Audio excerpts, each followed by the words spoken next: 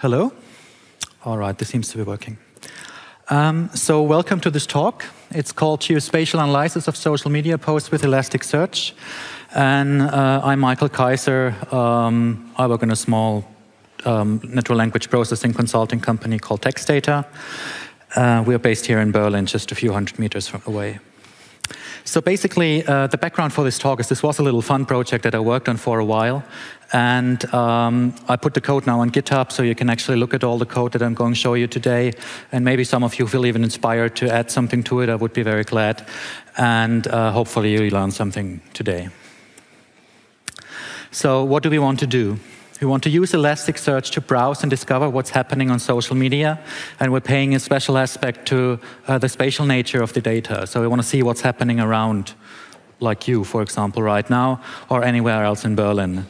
And we also want to perform some more advanced analytics to detect trends and activity hotspots. And so we want to see what's interesting right now at a certain point. And this talk is a fairly introductory level, so I think even if you have never heard about Elasticsearch before, you probably can follow this, and everything else I explain, I hopefully explain in a way that it should be understandable to everybody. Okay, we're going to talk a bit about social data, Twitter, Instagram, Foursquare, what can you get there, how does the data look like, how do you fetch it, store it, and search with it with Elasticsearch. And we talk specifically about geospatial analysis, so geohashes and some custom-built analysis that I'm going to show you. And we have an outlook, so what could be done better, because by no way what I'm presenting to you is the final answer. The Java code is on GitHub, right? It's really, the maxim here is to keep it simple. Before I loaded it up, I think 2 days ago, I just removed everything that was clutter and didn't really add much. And there's lots of space for improvements. All right, social data. So social data is fairly new, and it's interesting because it continuously creates massive amounts of data. So that's for tech people like us here in this room, this is very nice. You just have a constant stream of data coming in, and you can do amazing things with it. It can be fetched in real time. The APIs are for low volume, non-commercial use. They're free, so you can easily start something at home and just see how it works. If then you want to go commercial, you usually sometimes you have to pay. This data contains text, it contains images, it contains geocoordinates. So there's lots of stuff to play with. Yeah, but on the other hand, I mean, it's lots of noises there as well, as we will see. So creating real insights isn't an easy problem, and it's worked a lot on in industry and research at the moment. So for example, we have 500 million tweets a day, we have 600 million Instagram photos a day, and 6 million Foursquare check-ins. These are the data sources we're going to work with. And if you then take a closer look, you find out that about 5% of the tweets have geocoordinates, 100% of the Instagram photos have geocoordinates. There's a little star there in order to tell you that although 100% of the Instagram photos have geocoordinates, unfortunately, the geocoordinates are not always where the photo was taken. So sometimes you get geocoordinates in the middle of Berlin and it's a Taj Mahal from India. I mean, you get these cases, and that's just somebody took a photo in India of the Taj Mahal and hasn't uploaded it until he was in Berlin and kind of like checked it in his hostel, and then he had an internet connection, uploaded it, which adds to the noise that you have. And the Foursquare check-ins, of course, have geocoordinates as well. So here's something we get from Twitter. There's just a text, looking forward to Berlin Buzzwords. So that was me posting that last Wednesday. At that point, because I took it directly after it was posted, it wasn't retweeted, it wasn't favorited by anyone, and so on and so forth. But you can see that it has a unique ID, it has a timestamp, as the user is basically given, and you have the coordinates. So that's important for us. We will come back to this. Instagram gives you something like this. It's pretty much the same thing, as you can see. You also have location, you have timestamps, you have unique IDs, you have the user, but of course the JSON structure is different. And this is what you get from Foursquare. So this is a trending place on Foursquare, which is the local market at Winterfeldplatz, which is in Western Berlin. It has coordinates here, and you can get some statistics about how many check-ins they have, from how many users these check-ins are, how many users have given, how many tips there are. So users telling you, you know, there's the best coffee is here and that sort of stuff. And yeah, you get a URL for the web page and also a number about how many people are there at the point when we retrieved it. So this is all nice, and as you can see, this is all JSON data. So if you use ElasticSearch, it's pretty easy to just put this into ElasticSearch, actually. We could just take it from the APIs and directly save it into ElasticSearch. However, the problem is that it's difficult for us then to search on it because like all the fields have different names. So what we need is basically, we need a more complicated structure. You have a little hierarchy, class hierarchy. We have an abstract post, which just has, you know, the text and kind of like coordinates and index date all in the same field. And then kind of like we have the three types of posts that have seen you, which all have their special properties that are not covered in up there. So what that would mean is basically that we transform the Twitter JSON into that. And if you look at the code that's online on GitHub, about like 30% are just about that, basically, right? You just need to take every field and kind of transform it into something else. But then you end up something that you have here on the right side from your point of view. And we can easily search on that because it's the same for all of those posts. Elasticsearch is usually you don't have to do much to start working with Elasticsearch, right? You just throw your JSON in, and Elasticsearch is pretty good at figuring out, you know, this is a text field, this is a double, this is an integer value, and so on and so forth. It doesn't, however, really work with the coordinates, and that is something that we really want to work with. So what we're basically doing here is we need to set up a mapping. That is what we see on the right again, and we just need to tell Elasticsearch that that coordinate field there, coordinates field, that is of type geopoint. That means it will set up a spatial index, so we can easily search and do distance calculation on that. Otherwise, Elasticsearch would assume that these are just double numbers. Lat and long would just be double numbers, and you couldn't really do much nice things with it. Other than that, it works with Elasticsearch out of the box. So by now, we just have all these things in Elasticsearch, basically. And we can already think about querying it. And so the only thing basically there are two things you have to do. You set up a query, and you set up a filter for the query. And you see the Java code on top, and then like for the filtered query, the JSON structure down there as well. So basically what we do, we pick the field coordinates. We give him the latitude and longitude that we want to search for. We say, we have a certain distance in meter. We want to do this computation in memory just because it's faster and because we are on a planet Earth. Linear Earth is not flat. We use this arc calculation methods to compute the distance. And then the search response here, that is basically the query. So we tell it which index we find the data. We use a match all query that is basically, first of all, telling you to take everything that is there and then filter it. And it's basically filtered by geodistance, as you can see down there, so 1,000 meters from a specific point. And if you would want to restrict your search to not just everything, but to a specific type of text query. Just say we want everything that has bar in it or food. So we just want to see where all the places are where people you know, post something about food. Then we could just simply go there and give it a query string and just, you know, here we have this and that and thus. We would just put there, you know, food or whatever, and then kind of like search for the geodistance. All right. So I can quickly show you what I've.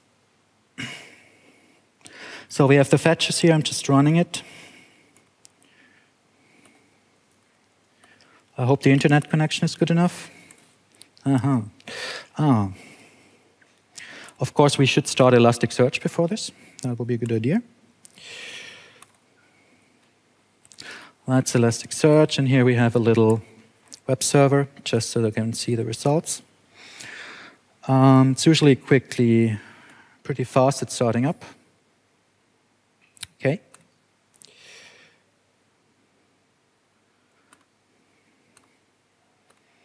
We restart.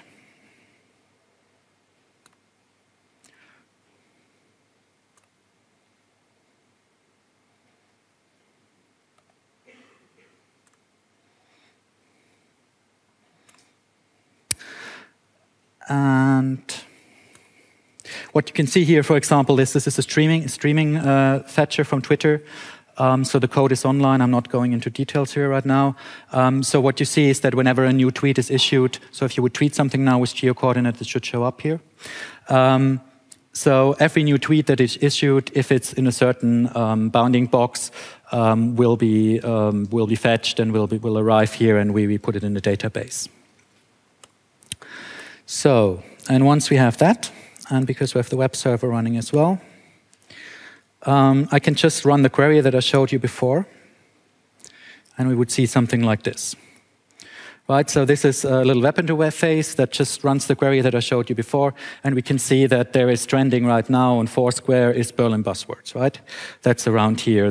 Some people are not happy with their badge, apparently.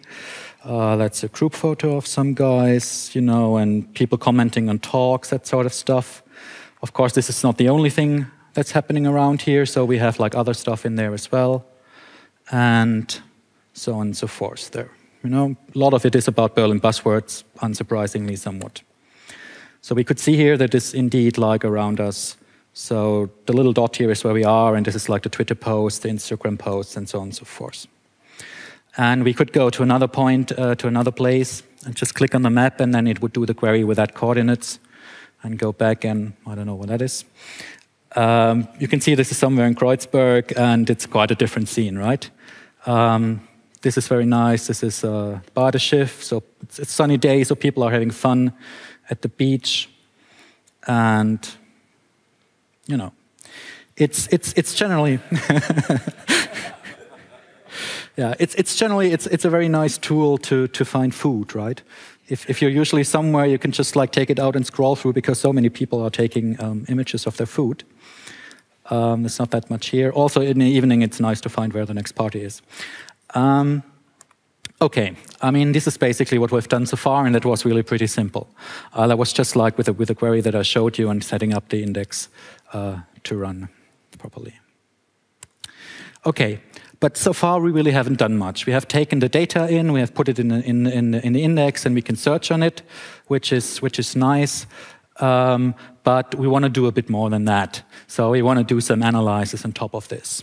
And so one thing that we're going to use are what was that?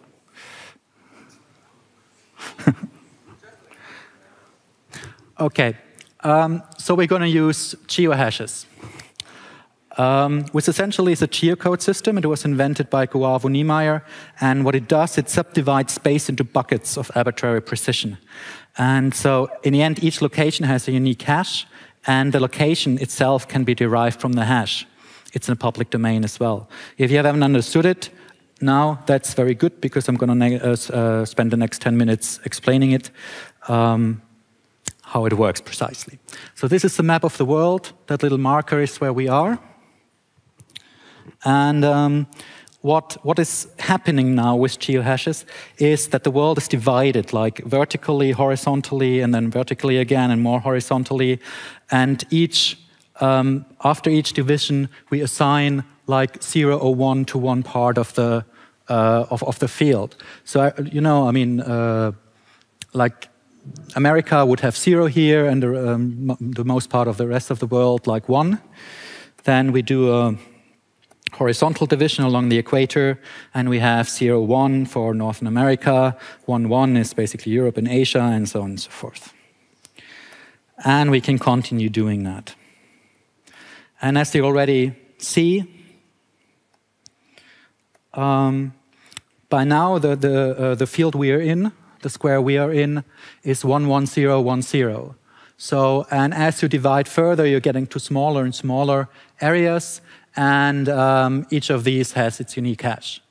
But because so far this is binary, if we really go down on a local level, our geohashes will become very long, and therefore what we're doing is we're switching from a binary representation of the data to a base 32 representation of the data by using that table here. And what then happens is basically this we have seen already, is that each one of these fields just gets a letter or a number assigned, a digit. And as I said, we subdivide this further. And what then happens is we can zoom in, and I'm going to show you how that works. So again, here is like U. This is the slice of the world that represents U in geohashes. This is U3, so it's Eastern Germany and Poland, largely. Berlin and a bit of Brandenburg, north of Berlin, is U33. Southeast Berlin, U33D. We have like, this is basically Prenzlauer Berg, U33DC. Kastanienallee area of Prenzlauer Berg, U33DCH. Here we have the Kulturbrauerei, which is U33DCHX. And this is already then pretty fine-grained. This is roughly where we are at the moment. And now we have 7 digits. This is roughly how geohashes work. The question is now, what is it good for? So if we index all the coordinates that we have, if we use the geohash of each of these posts to use it as to index it, then we can easily check like whether there are any buckets there that have like more posts in it than others. And we could say maybe this is kind of like a trending area in town at the moment. And that's what we want to do. But before we can do that, we need to do one thing. We need to change the mapping in ElasticSearch. So that's what I showed you before. We set up the field coordinates as a geopoint to tell ElasticSearch we want to do geosearch on it. And what we do now is basically we say, OK, but also create a geohash for each point. And precision just says use the length 10. So far we have been at 7. That was just basically this room here roughly. So we could even further, which is probably too much, but we want to keep that flexibility. And then if you want to search for it, there is, I think, a newer syntax out there, but I like this one better because it explains nicely what's done. We set up an aggregation. We give it a name. It's called geohash. We run it on the field coordinates.geohash, which we set up there. And then we have a regular expression here, which just tells us use the first 7 digits. So we do that. And then we get from the aggregation, we get a list of terms back, and in these terms there are buckets. And this will tell us basically which of the geohashes that we have at the moment has the most posts in it. And I can also show you that more precisely.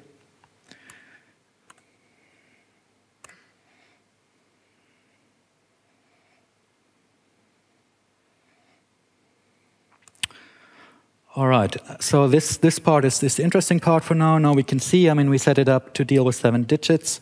And we have like a bunch of geohashes here that are trending. So there are 15 posts in this geohash in the last 2 hours. There are like 11 posts in that geohash. Unfortunately, with geohash, you really can't, the geohash alone doesn't tell you much. You don't really, I mean, at least as a human, you can't really put this on a map. OK, so much for that. The question is just, are we done now? Now we have some buckets, and we know there's a lot of stuff happening here. And is this enough for our purpose to really find out where the hotspots in the city are at the moment? And it's unfortunately not the case, really. And one of the issues here is monologues, just meaning that they're just, they're just users on Twitter, and they maybe in 1 hour they put out 50 tweets. And that's just one person. It doesn't really tell us that there's something happening at this place. It's just one person.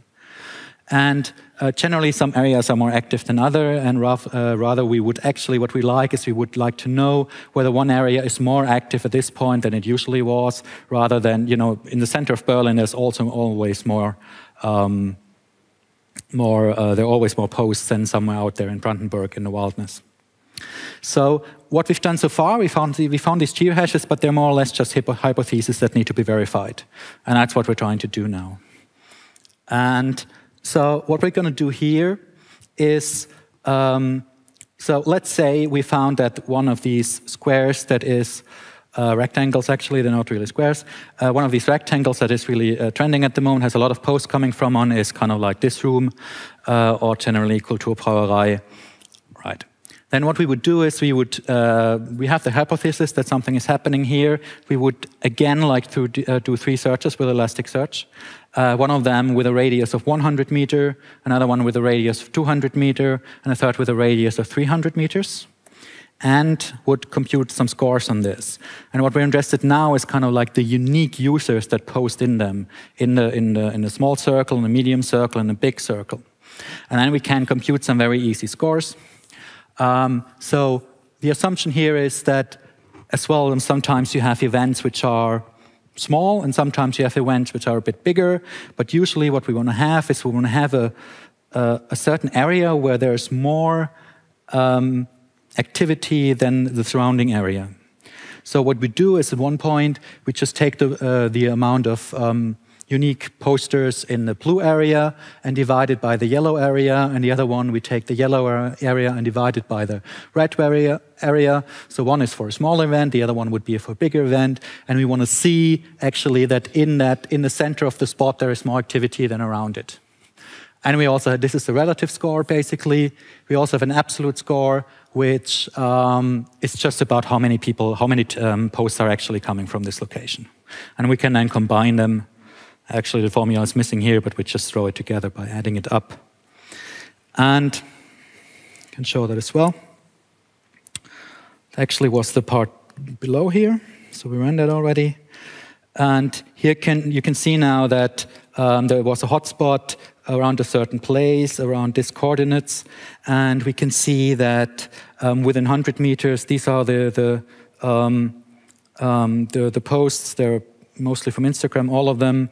Within 200 meters, we have those. And then within 300 meters, if you look at this string, that basically would tell you we have 7 unique posters in a 100-meter radius, 15 unique posters within 200 meters, and 17 within 300 meters. So really, we have like something that in the middle that is significantly higher than what is around. And that makes sense. I mean, if you're not really, so there are lots of different users, and if you're not from Berlin, you might not know. Yesterday there was a vote, not only in the European election, but about the Tempelhofer Feld, which is the disused airspace in Tempelhof. And there was a vote whether it should stay as it is, or whether the Senate is allowed to build some houses there. And it seems like the people who organized the votes are currently meeting there and discussing what's going on. So that is one hotspot that we found. And of course, there's something in Charlottenburg. For the names, basically, sometimes with tweets or Instagram posts, you get a name, a location name being sent out, and we just take that for the name. So there's something in Charlottenburg. I don't know what there is. We have Martin Gropiusbau. I can tell you living here that there is a David Bowie and Alva Vai exhibition there. So there we can see it. So lots of people seem to be on the exhibition at the moment. East Side Gallery, constantly trending. Like every tourist goes there and sends a picture of himself standing in front of the gallery. Art that happens every day. Bundestag, people visiting the Bundestag, of course. That Bikini is a new shopping center, which is fairly nice and fairly popular. Airport is always all the time trending. A little bit disappointed that we're not on it at the moment. You need to tweet more.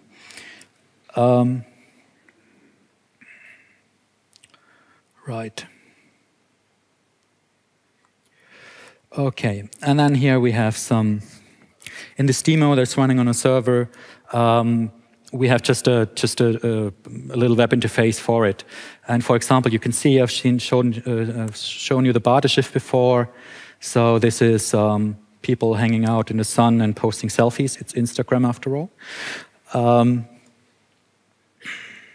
And 100% Tempelhofer Feld, I don't know. This is people running kites. You know, it's also a sunny day, so people are out there enjoying their time. And all right. Now let's see. Berlin Buzzwords, finally. That's not me, that's someone else. But yeah, I mean, you can see there's something is not with the web interface, something is not quite right. I mean, there are definitely more than 2 posts, and you also can see it's only 1 displayed. But so that's a general idea, and this is the raw data. It just swallows some of the stuff. Okay.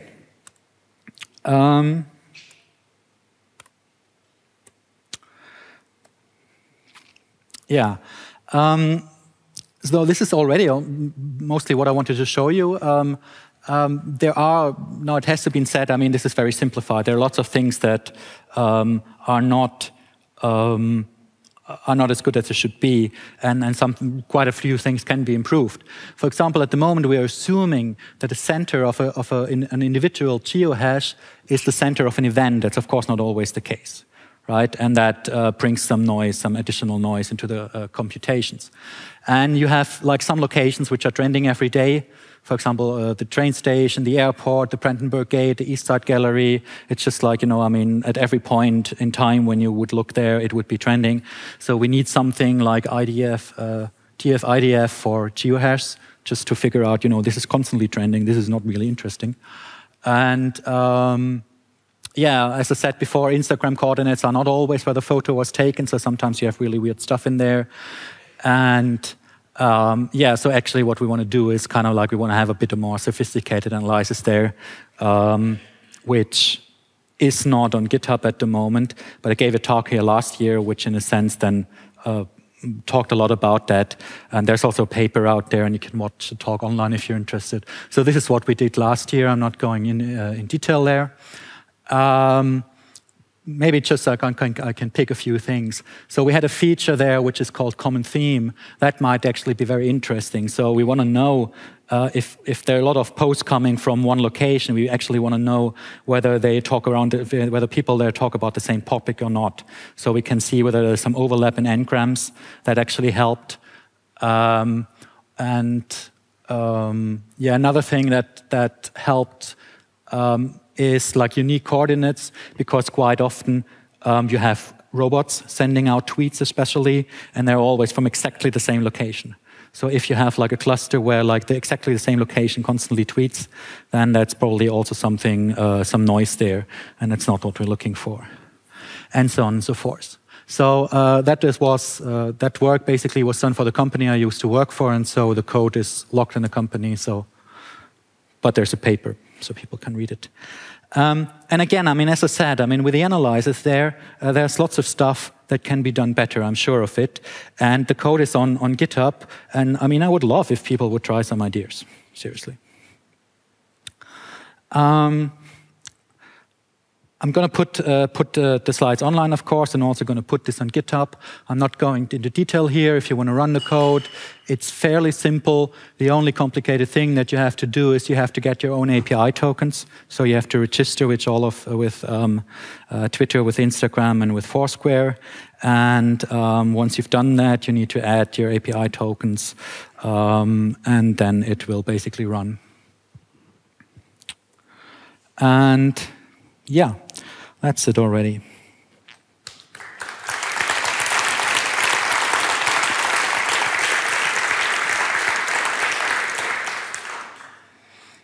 Questions? Yeah?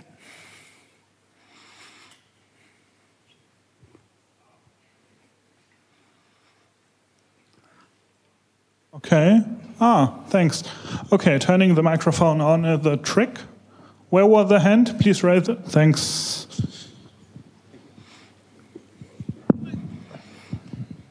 Hi. Regarding your problem that some locations are always or very often trending, did you consider to use some sort of moving average over, you know, sliding window over that location's history, and to compare the value from the time you're interested in with the average of the history, just to see if it, you know, if it has a peak or if it goes up or down in general? So, yeah, I did consider it, but I didn't do it. Yeah. Okay. But there's no specific reason. That's a good idea. I think that's something you need, right? Yeah. Okay. Thank you.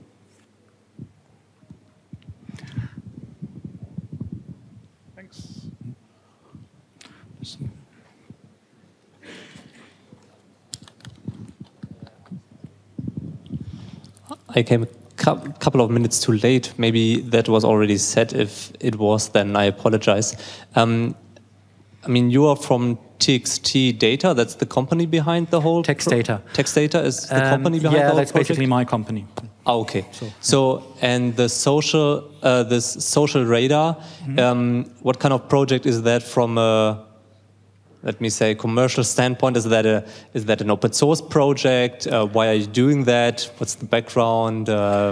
Yeah. So for people who would like maybe to participate, then the question is, in what way? What kind of? Yeah. So I mean, it used to be a project that I just did for fun, and by the time we were kind of like thinking maybe, you know, you could do a product with it and blah blah blah. But then we kind of like moved in a bit of another direction, and so. We still, I mean, I still think, I mean, it was a very nice thing, and it's kind of like, you know, in a city like Berlin, it's kind of like really nice to just discover what's happening around you. But from a commercial point, I mean, one thing is, you know, we don't own the data, so we're very dependent on the data providers. And if we really use that in large volumes, we at some point have to pay, and they, you know, I mean, if they change the API or just raise their fees, and so, well, we didn't follow it. We didn't follow up on it, to be honest. And then we just put it aside, and still, because we thought it's a nice project and people, you know, I mean, it's even useful. So it's there on GitHub, and there's a server actually that runs it. I can give you a URL, and you can play with it a bit. And yeah, but there's no commercial interest. It's on GitHub. It has an Apache 2 license now, and you know, do with it whatever you want. So it's an open source project now? Yeah. Okay.